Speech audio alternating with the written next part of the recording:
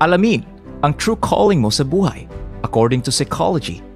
Ayon kay dating US President Barack Obama, you can't plan out your life. What you have to do is first discover your passion, what you really care about.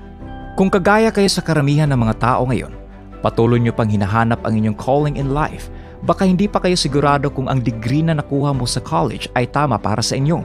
O kaya, hindi mo pa alam kung saang area ng propesyon mo ay kaugnay sa inyong passion sa buhay.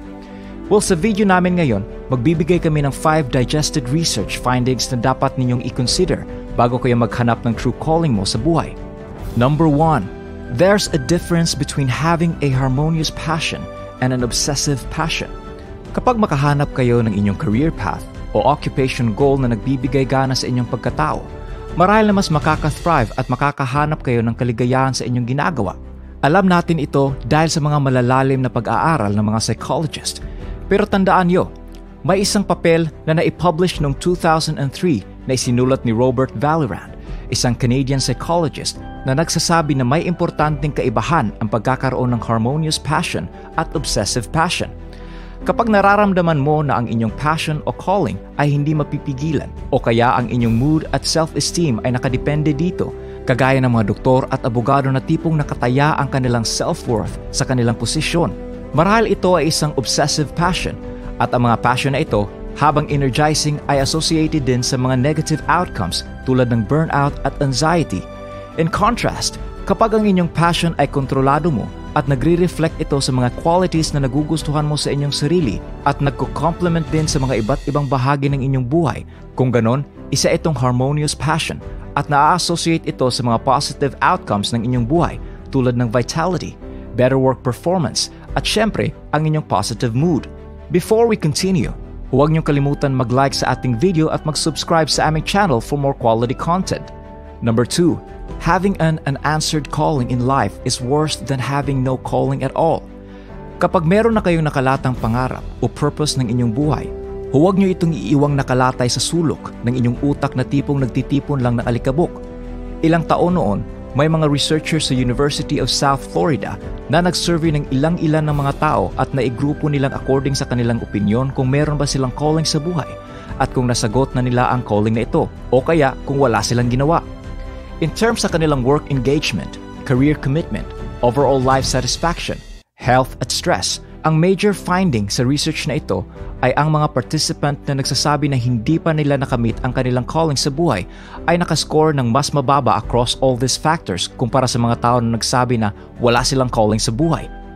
Sabi ng mga researchers na ang resulta na ito ay naglalagay ng ibang implications sa presumed benefits na nagkakaroon ng calling sa buhay ng mga tao. Nag-conclude sila na having a calling is only a benefit if it's met, but it can be a detriment when it is not, as compared to having no calling at all. Number 3, without passion, effort is just a boring grind. All this talk of finding a passion, pero malamang narinig nyo rin na ang pagsikap ay napaka-importante sa pagkamit ng career success.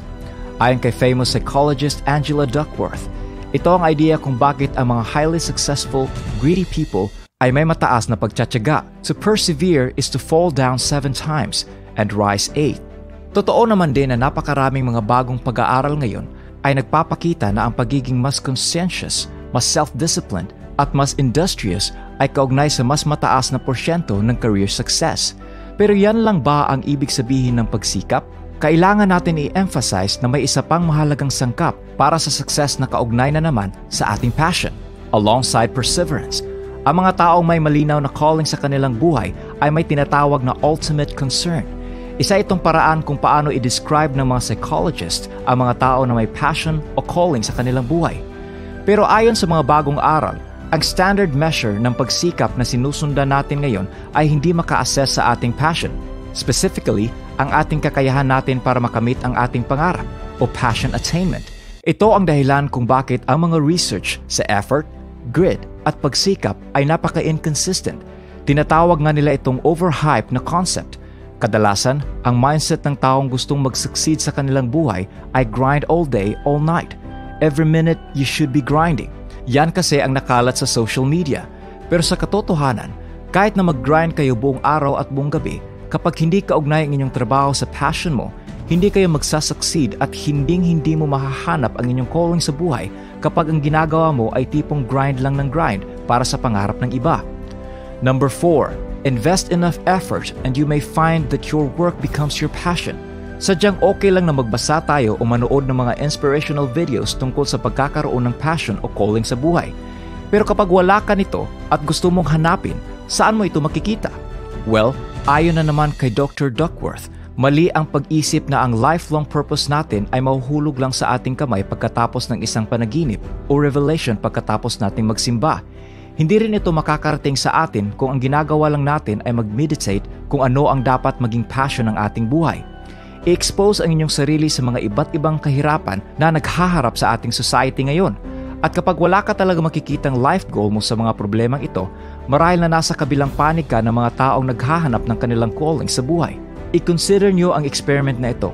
May isang 8-week survey ang naganap sa mga German entrepreneurs noong 2012 at ang resulta nito ay nagpakita ng isang malinaw na kalakaran pagdating sa kanilang calling in life.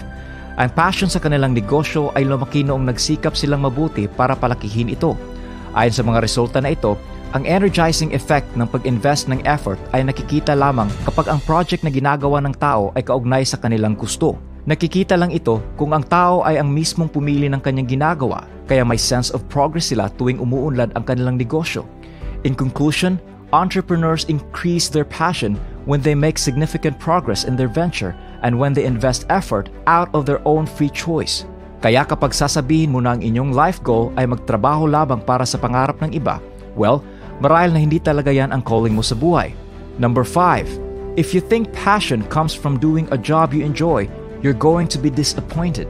Isa pang issue na dapat niyong i-consider kapag hinahanap niyo ang inyong calling in life ay kung saan nanggaling ang inyong passion. May dalawang uri kasi ng mga tao. Ang una ay yung naniniwala na ang distinction sa kanilang passion ay nanggagaling sa mga bagay na nagbibigay sa kanila ng saya habang ginagawa nila ito. By the way, ganyan din ang mentality ni life coach at popular TV personality na si Oprah Winfrey. Ayon sa kanya, people will bloom when we're doing what we love. Ang ikalawa namang umpukan ay nag-iisip na ang passion ay nanggagaling sa mga bagay na ginagawa mo sa inyong buhay kahit ayaw nyo ito gawin. Ayon sa mga researchers, ang mga tao na naniniwala na ang kanilang passion ay nanggagaling sa gawa na nagbibigay saya sa kanila ay malabong hindi pa nakakita ng kanilang calling sa buhay. At saka marahil na aalis sila sa trabaho nila kumpara sa mga tao na naniniwala na ang kanilang passion ay nanggagaling sa mga bagay na, ayon sa kanila, ay nakakabuti para sa ibang tao tulad ng mga doktor, nurse at abogado. Siguro dahil ito kasi may konting superficiality at sentimental thoughts kapag masaya kayo sa inyong ginagawa. Whereas ang pagtrabaho sa isang bagay, hindi balik kung masaya ka o hindi, ay isang timeless endeavor na tsak na nagbibigay na pakiramdam na may ginagawa kayo para sa lipunan. In the end, ang extent sa pag-attain ng mga taong ito sa kanilang desired level of work passion have less to do with their actual jobs and more to do with their beliefs about how work passion is pursued. Kaya bago kayo mag-decide kung ano ang passion mo, isipin niyong mabuti kung gusto mong magtrabaho para sa inyong sarili o magtrabaho para sa ibang tao. For more related videos, feel free to check out our channel description below for more related topics and most useful business tips na siguradong magpapa-increase sa inyong financial literacy.